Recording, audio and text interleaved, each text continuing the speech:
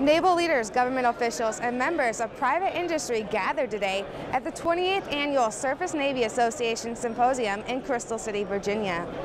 This annual symposium provides an opportunity for discussions on a broad range of professional and career issues for the surface community.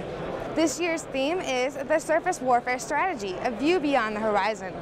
One of the main focuses of the symposium is to share information about the future of the Navy's technology and people. This really is, our idea as a Navy in terms of how to go forward.